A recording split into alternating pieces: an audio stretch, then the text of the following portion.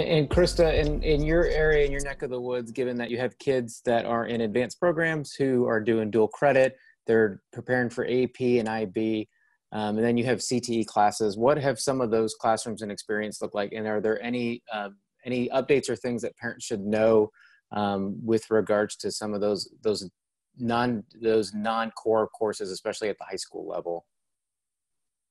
So the dual credit courses should be up and running through Canvas. So students are checking their online work and continuing to submit assignments that way.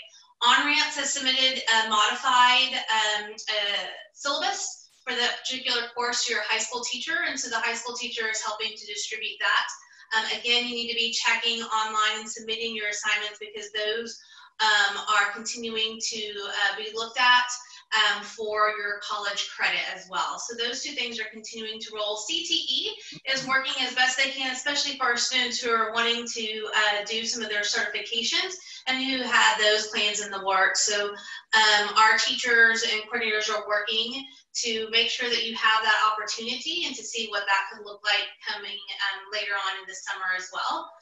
In addition to that, I just want to encourage our families to be checking the SAT and the ACT website as they are still trying to figure out what they're going to do about their June testing and beyond. Right now, there is still some tentative testing available in June, but that is all dependent on the testing sites and whether those testing sites will be open. And so I know that there's been some questions that have come through regarding SAT and ACT, and the best place to get that information is on their websites, as different places and different testing centers are closed and have not made a decision if they'll remain closed or will reopen before that June site. So that's just kind of a general overview of what we're doing in our area. Anything you want to share from a counseling services standpoint to our families? Absolutely. We know that this is an interesting time for our families, both our students and our parents out there. And so the counseling team has been working hard and diligently, and they are wonderful in providing those services for your students. So they will continue to be able to reach out, make sure kids are registered for next year. But in addition to that, we have some health and wellness section on our parent hub. So if you have not visited our parent hub yet, on our website, I encourage you to do so, especially for elementary age students, but others as well.